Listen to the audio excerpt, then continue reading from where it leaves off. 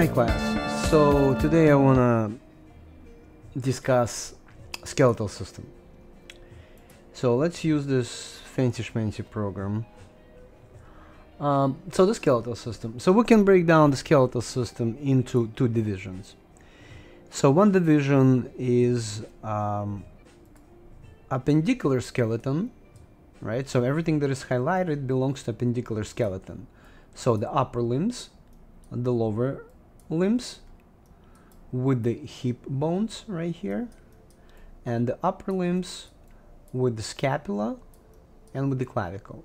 So this is the appendicular skeleton. So the appendicular skeleton is attached to a axial skeleton. So here's the axial skeleton. So everything that is highlighted belongs to axial skeleton. Is the skull, thorax or the thoracic cage, and the vertebral column. So the vertebral column also includes sacrum and coccyx. So now let's start going kind of one by one. So the one that is highlighted is a frontal bone. Then two on the left side and on the right side are the parietal bones.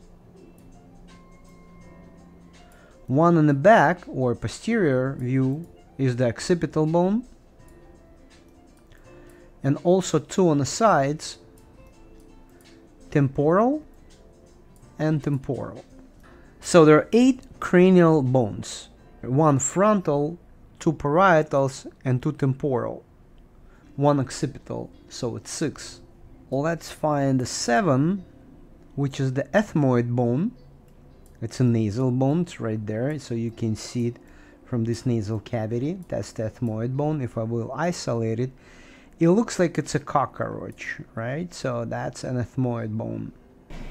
So this little dance or this little notch is called a crista galli. This is a thick triangular projection or the process along the midline and the superior aspect of the ethmoid bone. So this provides the surface for the attachment for the thalix cerebri, right, for the inferior part of the brain. There's another bone, it's called sphenoid bone. So it's basically, if this is a temporal bone, right next to it is a sphenoid bone. If I will isolate sphenoid bone, looks like a bat, looks like a pterodactyl. So this bone is also a cranial bone, and this is like a foundation or like supports the other plates of the cranium. So you can say that this side, right, so if we will go back, fade others. You see this, the orbitals, the space, the cavities. So this also provides like a back wall for our ocular organs. And you can see how other bones articulate with a sphenoid bone, like temporal bone, parietal bone, and this is a frontal bone. So this is like a foundation. So now are highlighted only cranial bones. So I'm gonna explode the cranial bones. So these are the 8 cranial bones: frontal, occipital, 2 parietals, 2 temporals,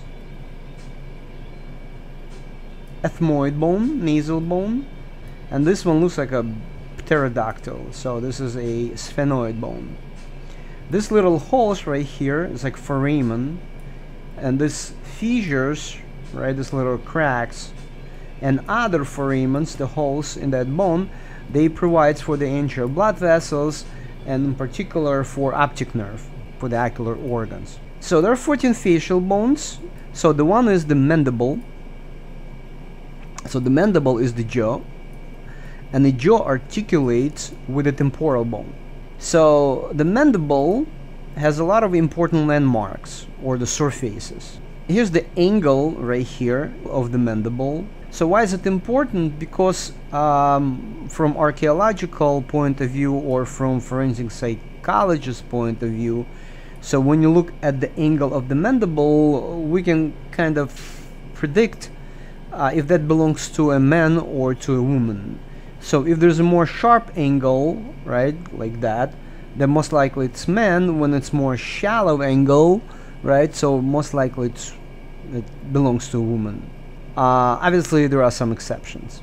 So this is a foramen, right here. This is the external surface of the body mandible, but here's the foramen. This is for the entry of the blood vessels or the nerves. So this part that is highlighted is called ramus of the mandible. So this part is called mandibular notch. This part is called condylar process of the mandible. So this process articulates with temporal bone, temporomandibular joint. This is called the coronoid process. The one part that I didn't explain, so this little hole, right here, or the foramen that you see in the temporal bone, is called this part. It's called acoustic meatus. So the acoustic meatus, this is the internal auditory canal right here in the ear.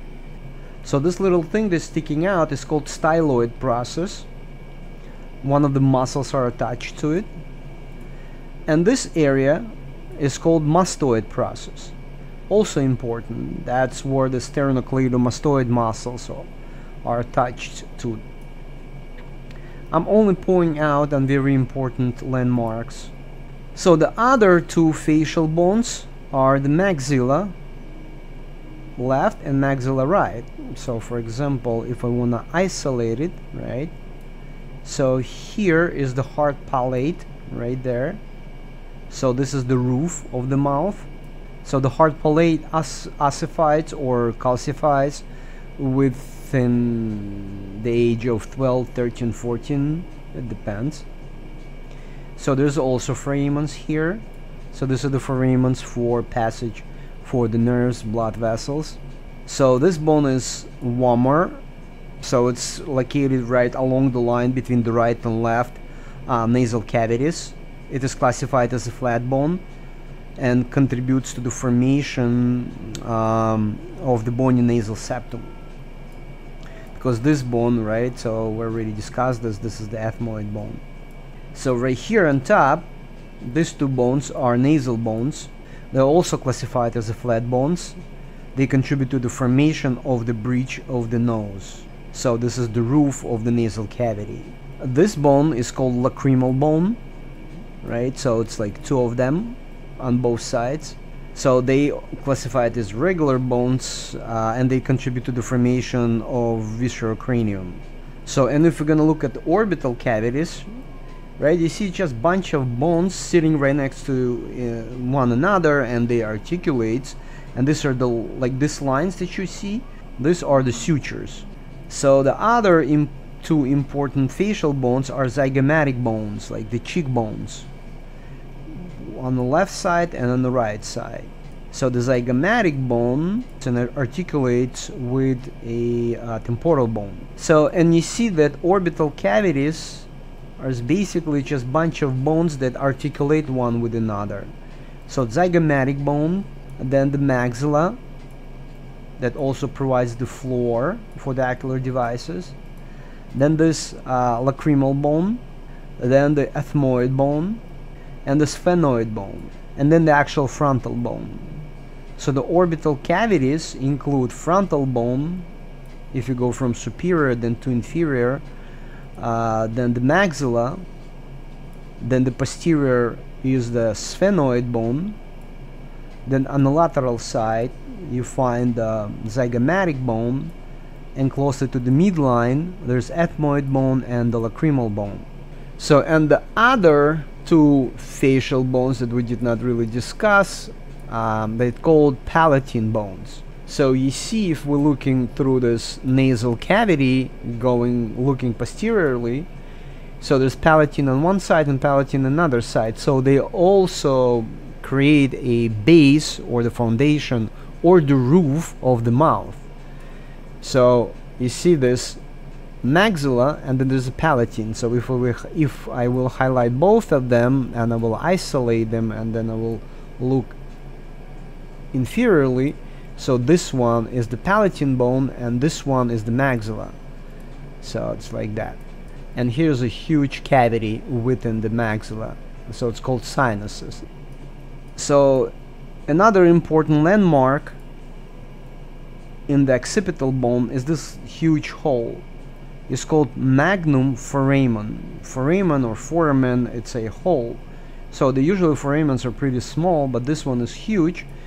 So the reason for that is just because the spinal cord or the midbrain, right? So the midbrain from the brain will pass through.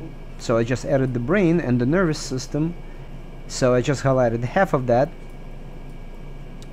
So here the pons, midbrain, and the medullary center. So it basically passes through this magnum foramen, and this is a spinal cord.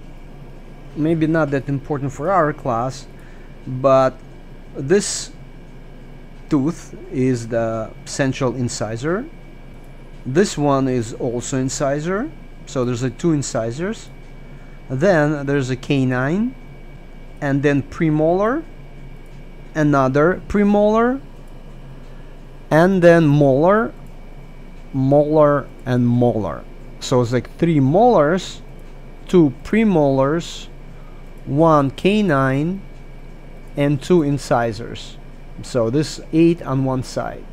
8 and 8, 16, 16 plus 16, 32. So these are all of the bones of the skull. So the 8 cranial bones and 14 facial bones. So in the next video we're gonna discuss the vertebral column and the thoracic cage.